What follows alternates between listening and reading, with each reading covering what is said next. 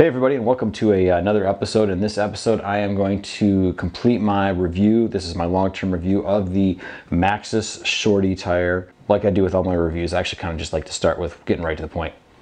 I like this tire. This is a great tire. I will totally buy this tire again. So there you have it. You don't need to watch the rest of the video. Alright, so I guess you're going to stick around and find out why I like it. So here's what I like about this tire. And so let's go into that. So first up, it's important to note that when I did this change, I didn't change just the tire, but I also changed the rim. And I changed specifically from a 23 millimeter to a 26 millimeter inside diameter. That'd be the inside of the rim. And I know that doesn't sound like a big change, but it is a big change. The reason is that a wider wheel set allowed for a proper tire seal at a lower PSI, especially with these 2.5-inch tires. Lower pressure essentially equates to an increase in traction. So any observations that I make in the rest of the video should be equally attributed to both the change in wheels and the change in tires. You might not have nearly as dramatic or noticeable changes as I experienced if you're simply just changing out your tires. So just putting that out there. Next up, this is a follow-up to my initial thoughts video. So it's a part two. In part one, I did a real in-depth review of the tires when I bought them. And so this is about 500 or 600 miles later.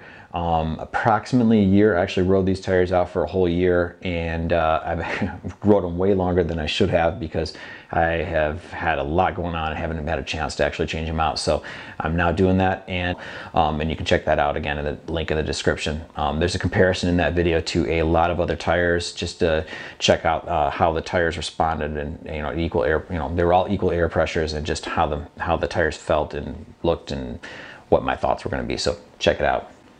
And on that note, let's take a close look at this tire and just the general wear and tear. The back, when compared to the front, definitely, because I didn't rotate them or anything like that. The back, definitely, it is in much rougher shape, and it's just something I know in my ride style. I'm a lot heavier on my rear. The sidewalls, particularly on the back, took a real beating.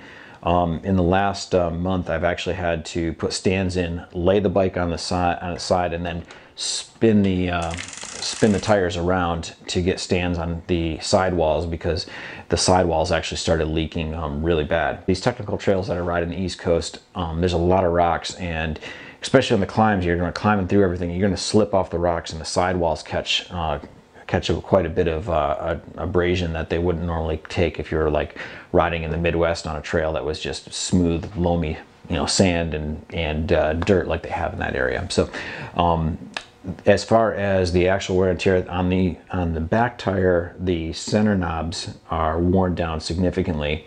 There is a lot of cracking. On the sidewalls were worn to the treads. Again, this is 600 miles of pretty heavy technical riding.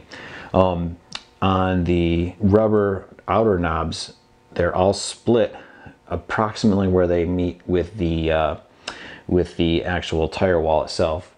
So that's, for 500 or 600 miles, for as squishy and soft as these tires are, I'm actually really impressed at how they held up when compared to a lot of other tires that I've used. I'm genuinely impressed.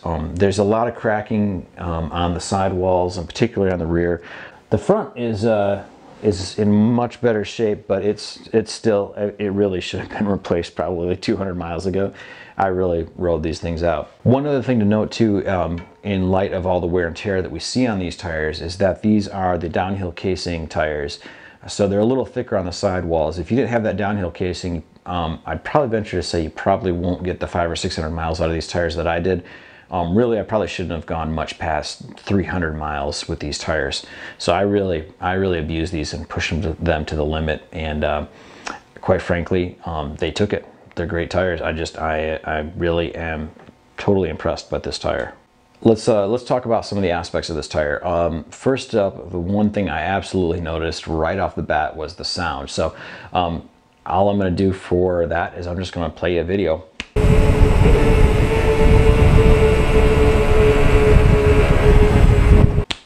And that is what it sounds like when you're riding this thing. Obviously, I just played a part that was on pavement.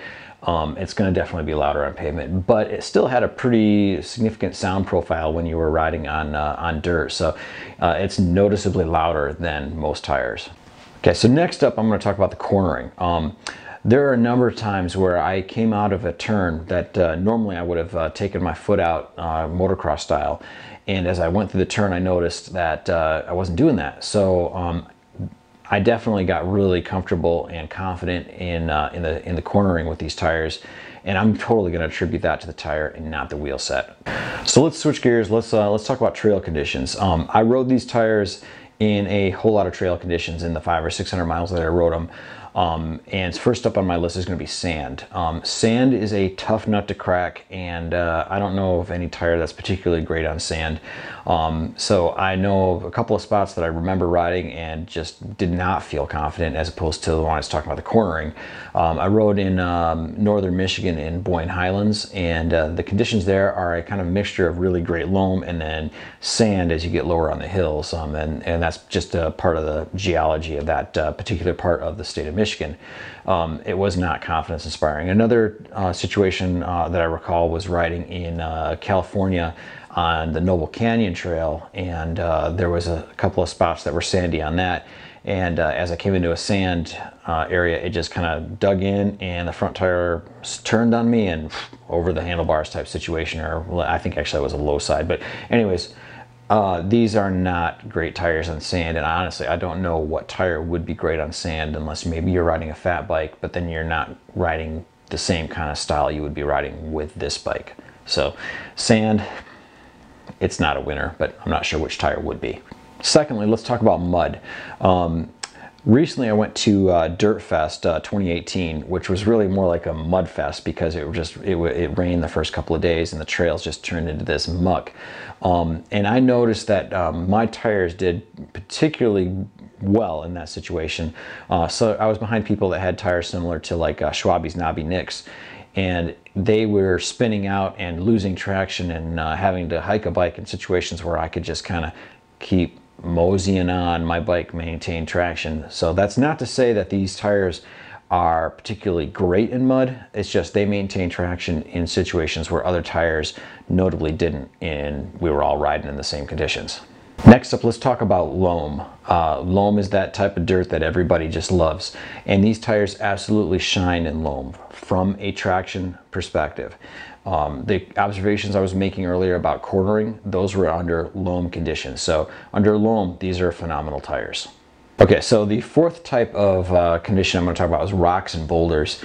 Under wet conditions, I don't think any tire is really going to save your ass when it comes to boulders, because they just turn into something that's real slippery and you'll slide off, and it's really dependent upon where you're at in the country. Here on the East Coast where I'm at right now, the rocks, when it gets really hot and humid in the summer, really they sweat from the humidity, and they get really dangerous. So these tires really didn't save my butt, and I think that's evident by the fact that I had so much sidewall damage over the course of the use of these tires. Under dry conditions, they were great. I wouldn't necessarily think they're better than other tires, although I did get these because they had wider knobs, and I think I need to spend some time riding something without such big knobs on the rocks that I have here to see whether or not I have a noticeable difference. My personal belief is that these tires were better than if I had used something with almost no knobs under those conditions, but I really can't say definitively that that was the case. Another trail condition that I did a little bit of riding on was like loose stone, shale, pebble type stuff. And I didn't really find these tires to be very confidence inspiring. I don't think you'd find any tire that's particularly confidence inspiring under those conditions, but they were something that I rode in, and it kind of reminded me of riding on sand when I was riding on small loose stone, but nowhere near as bad, because when you hit sand, you're going to have one of those conditions where it's almost like going into snow and you just lose your momentum. On loose stones, you just kind of slip and slide, and these tires didn't have, in my opinion, a very noticeable difference under very small loose stones. On that note, let's talk about snow. Snow is a tricky subject to tackle. If you stay on a hard packed section of trail that's been packed down and it's not got an icy sheet on it, the traction was actually just fine with these tires. But just like any situation, if you get off that hard pack into the adjoining 6 inches of snow either side of the trail, you basically may as well be riding in sand because you come to an almost dead stop. The tires just kind of dig in and you're done. So for snow, again, it's kind of like a lot of other situations. There's not a real winner when it's not optimal conditions. There's just a little bit better. I will say that the traction with these knobs did seem to be a little bit better in snow conditions. So next up, let's talk about speed. I am not a particularly fast rider. In fact, I'm quite slow. I was not expecting to make any observations or notice anything about these tires when it comes to rolling resistance, given that I pedal ridiculously slow. But I did seem to be quite surprised when I noticed that I was in fact slugging it up the hill much slower. So if you're the type of person that notices rolling resistance from different tires, then this is probably going to be something that you're really going to notice with these tires because it's dramatically different. It's enough that I would notice it. So if you value speed over traction, this is definitely not the right tire for you. But if you value traction over speed, like I do, this is going to be the right tire for you. Another thing I'd like to point out is issues and problems. And not so much with this tire, but previously I had a huge amount of issues with burp and just blowout. And with these tires, I had zero issues with that. And that can be equated probably more to the wheel set than to the tire. Getting the right combination of wheel diameter and tire diameter to match up. That said, I had particular problems with the Continental Trail Kings and Mountain Kings. I did a lot of burp outs with those, and I had absolutely no issues with these, but that could be 50-50 tire, 50-50 rim. So not really anything conclusive, but in my situation with these rims, I had no problems whatsoever for a year without any burp out, which is phenomenal.